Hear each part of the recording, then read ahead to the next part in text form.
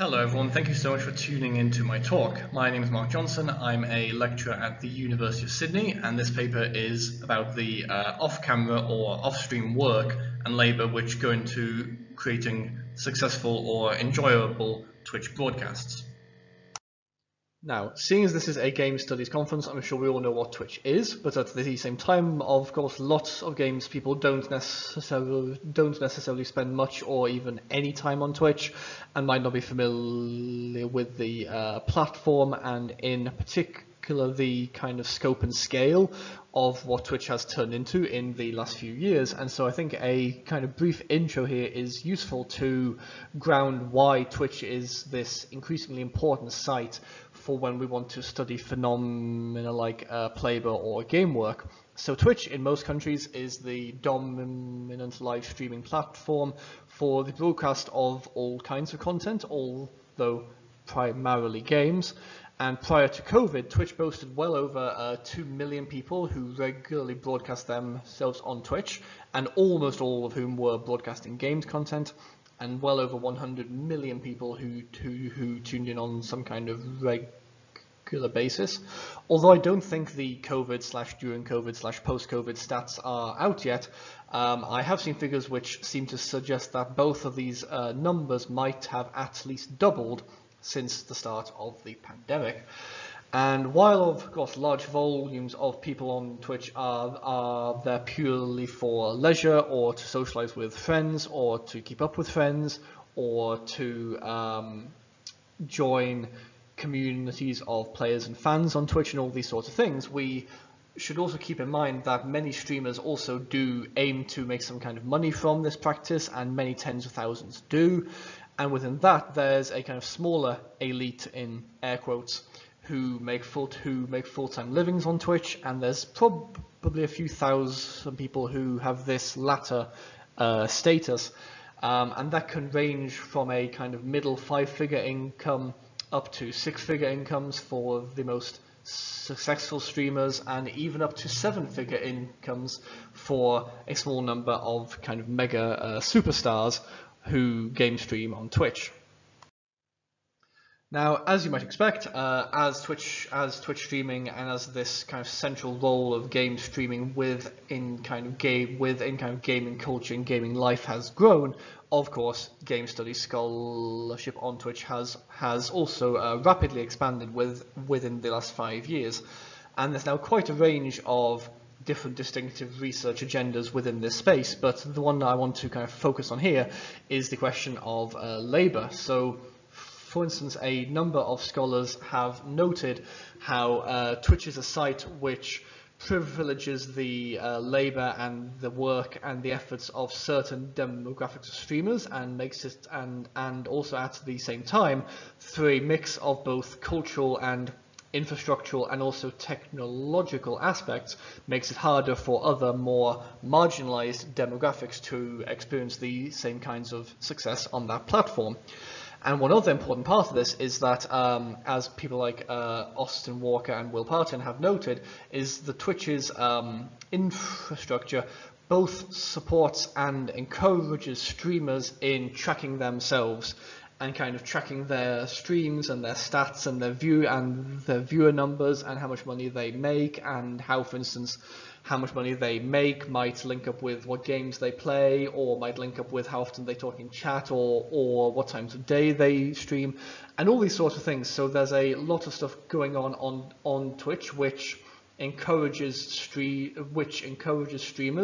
whether they are professionals, whether they aspire to make money, or even if they are merely doing Twitch for leisure. There's a lot of systems there which encourage people to track and to reflect on and to try to kind of upgrade and optimize how they spend their time on Twitch. And within this context, my own work also has explored the careers of full-time live streamers, the quite often quite strongly neoliberal and entrepreneurial mindsets which many of the most successful live streamers exhibit, and also the role of affect within live streaming as well. In particular, however, I want to draw attention to a piece from 5 years back by Emma Wachowski and co-authors,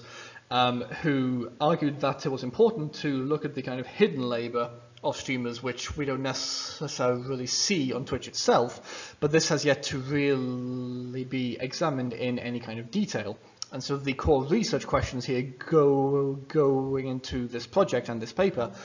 are questions like what goes on behind the camera which viewers don't see? What sorts of things do streamers do? Again, whether they are leisure streamers or semi-pro streamers or aspirational streamers or full-time streamers. What sorts of things are required off-stream to make streams go smoothly and run well, and to create and maintain that stream and the viewers sense what that stream is and so on? What sorts of expectations, motivations and pressures are there on game live streamers which we don't see, or at least which we don't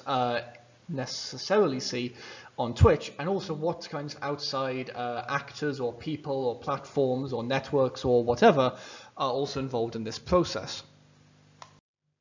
So in terms of methodology, briefly speaking, this project draws on roughly 5 or 6 years of both interview and ethnographic work. In the first case, this draws on roughly 100 interviews with mostly full-time professional streamers and a small number of kind of middle ground sort of part-time aspirational streamers who make some of their income from Twitch but not all of it. And these range from between about 10 minutes and 90 minutes in length. Most of these were carried out in between 2016 and 2018, though I'm carrying out more right now. And also the ethnographic component of this research has involved both viewing a large number of Twitch streams with as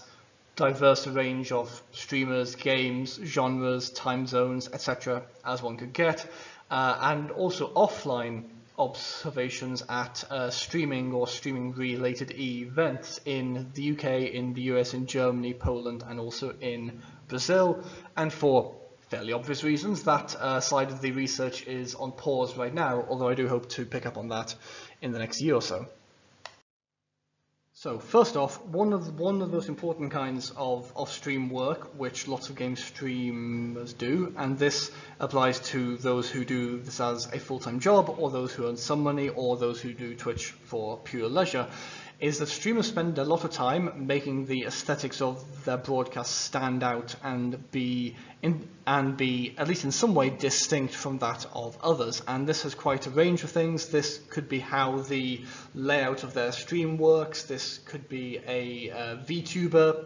persona. This could be graphics. This could be animations. This could be sound. This could be the icons or the kind of badges for being a subscriber or for donating money. This could be all kinds of things. And as you can see, I think, from these quotes, and there's more in the full paper, of course, lots of game streamers stressed how important the distinctive aesthetics of someone's stream is, and also that these create this sense of a kind of distinctive place in your stream, which is in some sense unlike other streams, and that this is something which viewers see and appreciate, and something which viewers want to see change and evolve over time as well. One streamer used the term artwork upkeep, which I think is a very intriguing term for a digital asset which does not rot, as what they of course mean by that is that although you want your stream to look distinctive, you must also continually be adding, updating, changing and so on. And as a side note here, we also see now that there are third-party actors who can be paid to make your stream aesthetics for you, and lots of streamers also do that. Game live streamers on Twitch also spend a lot of time in other people's channels, and while of course some part of this is for leisure, and it would not be at all fair or true to imply that every time a game streamer is in someone else's channel there's a kind of strategic objective to it, but for the more aspirational live streamers, quite a number explained to us that the time spent in other channels does have a kind of pragmatic instrumental goal also, where you are trying to make yourself seen within the wider community of people who play the game or games or genres which you play and so on. Also potentially finding people who you might want to play multiplayer games with, or who you might want to exchange levels with in some kind of level maker game, or finding people who could be good mods, these sorts of things. So there's also a value judgment for a lot of game streamers in the time they spend in other channels, as well as the fun or the leisure and so on, which they get from watching other streams. And some game streamers even said, or even admitted perhaps, that one of the goals here is to try to poach viewers from other channels. And I'm sure that those of you who spend time on Twitch have seen that often people within the same sorts of games and genres and so on will have reciprocal subscriptions to each other, and that makes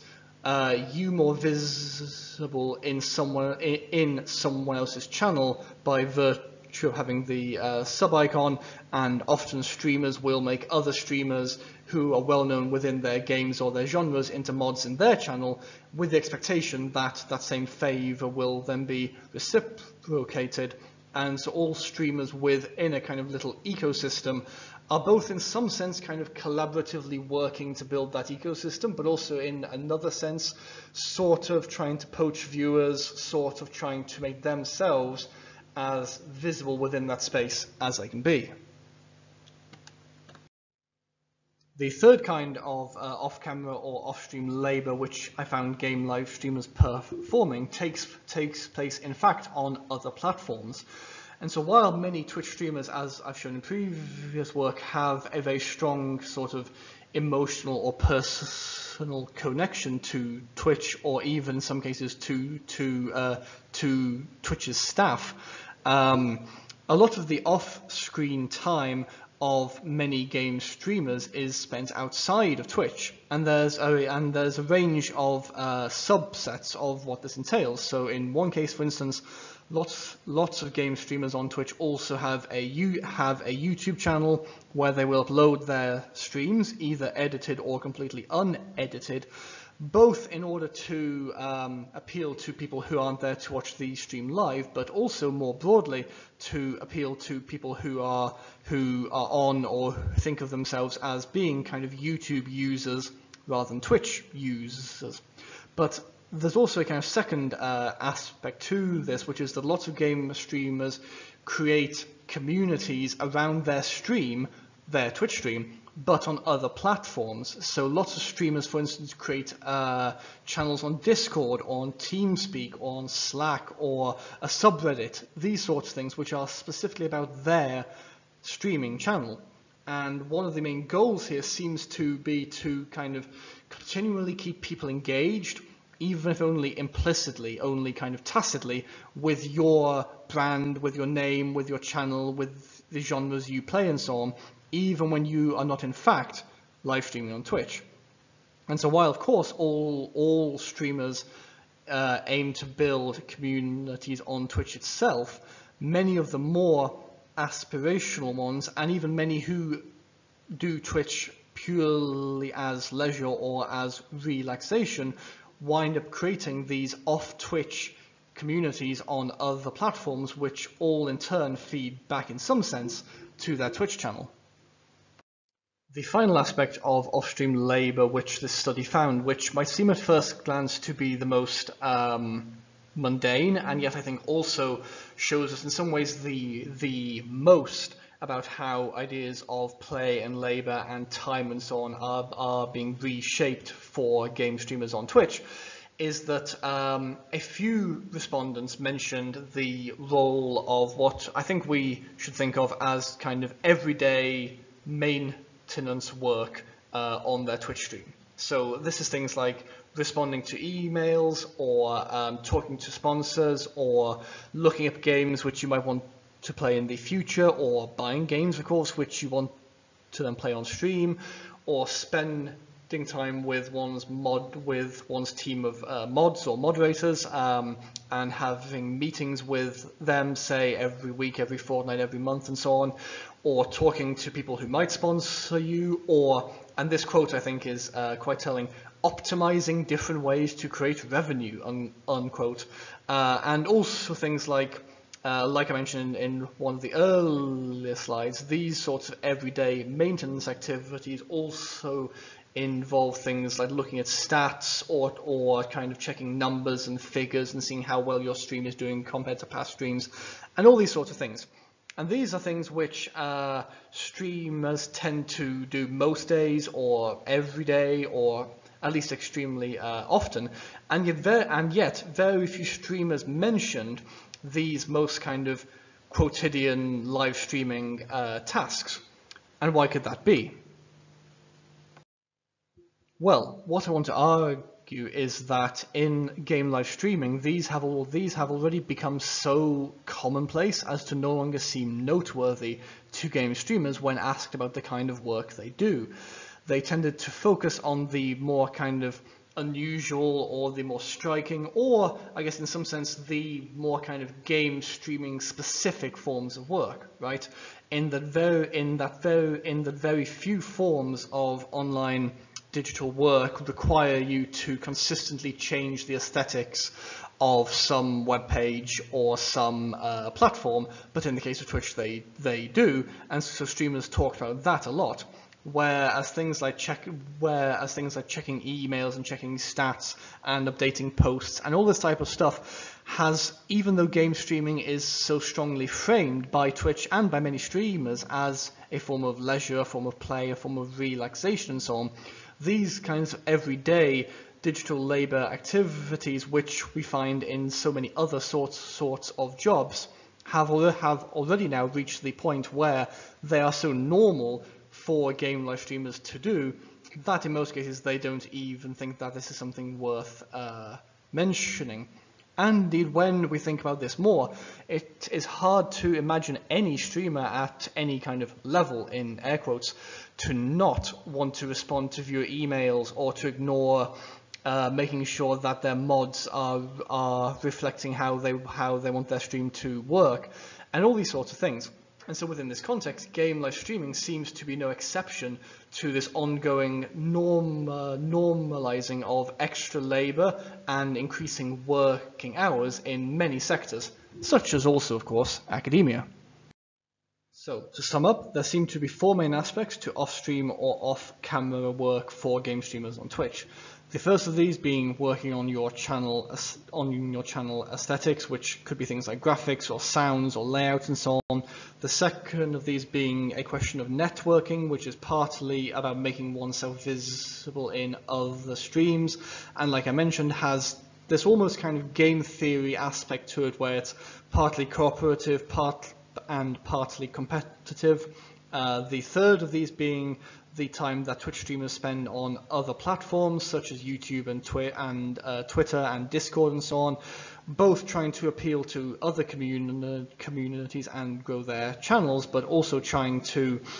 keep viewers engaged with their content or with their brand to some extent, even when they aren't on stream. And like I say, even people who don't do Twitch as a full-time job still do this type of stuff. And also the everyday maintenance work of having a Twitch stream, such as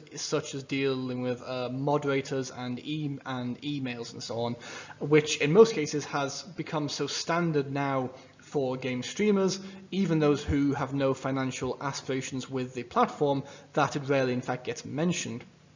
And so what we see here is that off-camera and not laboring are not really the same thing in game streaming. And this, I think, is important because it upsets what viewers perceive as people who watch game streaming content, especially because streamers like I and other scholars have noted, work hard to present their streams as kind of informal and off the cuff and relaxed and so on, when in fact, as I hope I've shown here, at extremely high speed, this is not always the case.